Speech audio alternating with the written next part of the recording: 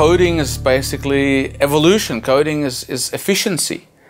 Coding gives you power. So you can simplify a set of instructions on a small code.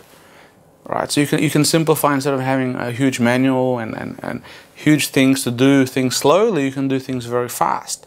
So coding helps you solve simple problems very fast, very efficient.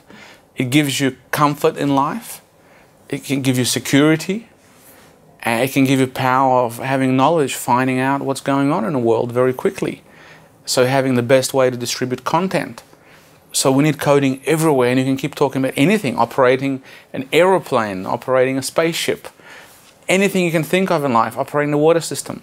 We need coding everywhere. So anything you think of nowadays, we need great coding, we need talented kids, hopefully the very young, who can be the future of the world, the future of Europe, who know how to code, who know how the world works, and who can think differently too, and who can make a big revolution which Europe needs. And I think Europe has the potential to accelerate through education, through coding, and through IT companies that we need here. We need startups.